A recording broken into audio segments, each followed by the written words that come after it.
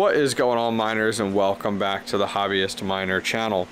Well, today we're going to be going ahead and comparing these two 6600s. 6600s dropped about 4 weeks ago or so, and they have been a sensation within the mining industry. If you guys are new or just discovering this video, the reason these are such a big hit is you're able to get just roughly about 30 mega hash, give or take, about 28 to 30, but at a substantially lower wattage than most cards out there. The only other one that really contends with it is a 1660.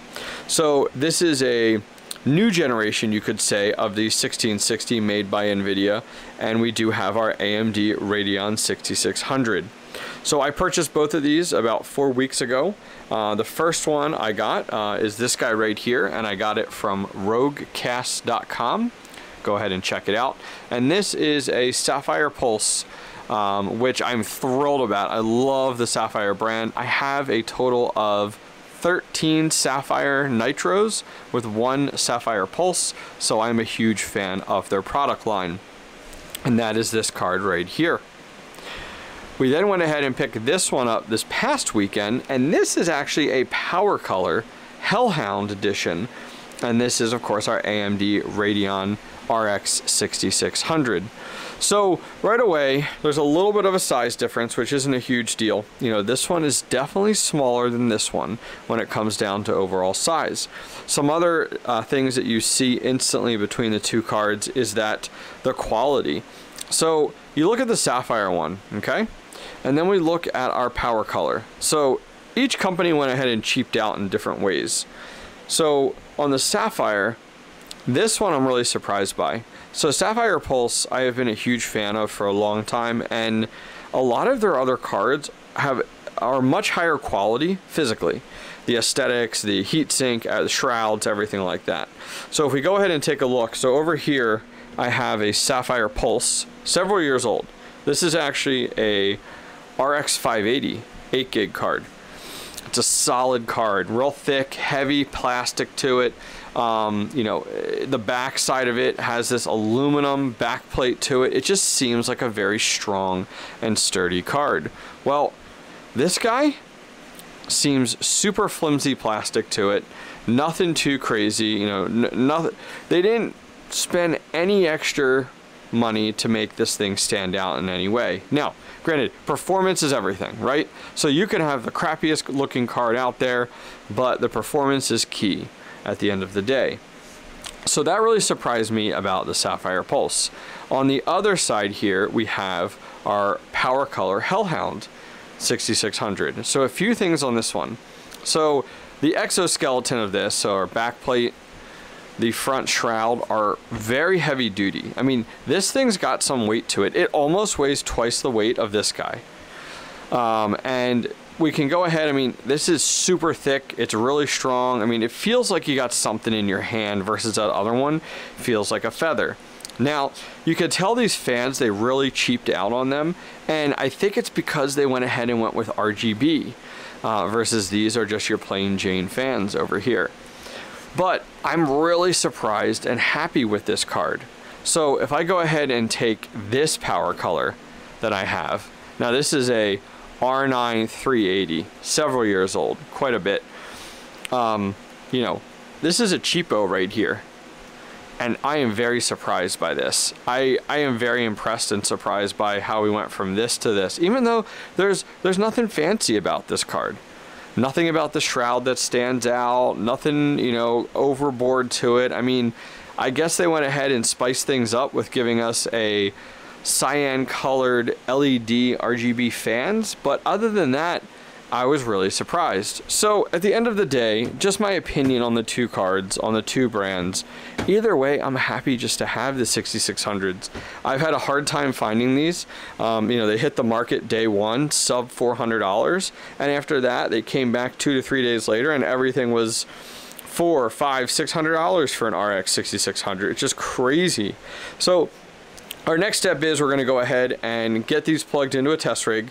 We have Y splitters here. They take an 8-pin on these right here. So if you go ahead and take a look, an 8-pin there, an 8-pin there. By the way, side note, look at the size of this heatsink. This one, it's in there somewhere. Anyways, we have our Y splitters from gprisers.com that we're going to be using. We have our PCI cable, and then GP Risers provided us some fresh risers here.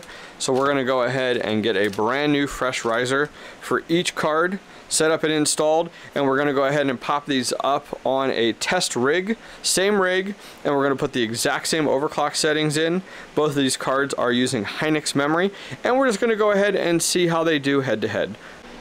Okay, so our 6600s are installed in our test bench here. So on the left hand side we do have our power color HellHound. That's the AMD Radeon RX6600. There's that cyan blue colored RGB. Looks really good though, I'll give it to them. On the right hand side here we do have the Sapphire Pulse AMD Radeon RX6600. No RGB. So our test bench here is one of these mining rigs on a board that I've built in the past. We have a 500 watt ATX power supply powering just a simple HP motherboard. We then have a 1200 watt HP power supply as well. It all depends on what we're running here, as well as a gprisers.com solid state in drive in the back there. So let's go ahead and get this powered on here. Look at this power button ripped right out of an HP tower. And let's power these on. And off we go. Heck yeah. All right, let's let these boot into HIVEOS and we'll jump over there and see how they do with Ethereum. Okay, so we're over on the computer here. We are on our test bench. We're mining Ethereum on Team Red Miner. And let's go ahead and take a look at how these stack up side by side. So one may say that cards differ a little bit due to Silicon Lottery, but man, these cards are so close together, it's ridiculous. So taking a look here, we have the Sapphire Pulse on top here, and you can see that it's doing 26.70 mega hash registered within HIVEOS. Now, on the flip side of this, the power color is doing 26.67. So like 0.03. You know, usually you have like a 1 to 3% margin of error when you're doing testing. This is ridiculous. This is, I mean, look at it, neck and neck. It is within 0.03 constantly of each other.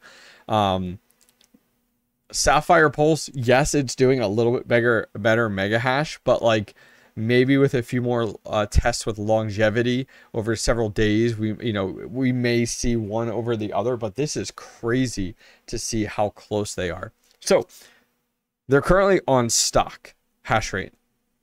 Let's go ahead and flip them to the same overclock settings, and we'll go ahead and see how they do. Because if we leave them as stock settings, take a look, we start to get some crazy temperatures. So let me go ahead, swap these over to some overclock settings, and we'll be back in a minute to see if they are as close as they are now. It's been a few minutes. We have our overclock settings in, and we are neck and neck again. The Sapphire Pulse is still outperforming the power color. If we go ahead and take a look at our overclock settings, we're doing 900 on the core clock, 620 on the core voltage, 620 on the memory controller voltage, 950 on our memory clock, and our memory voltage is 1100. And finally, we're just throwing our fan at 85 for right now. So very, very close, neck and neck. If we take a look at the watts off to the right-hand side, be cautious. AMD watts do not register in HIVEOS very accurately. It's saying we're using 44 and the other one's saying we're using 42. Actually, on the voltage meter, we are seeing that these are using right about 56.7-ish each, give or take.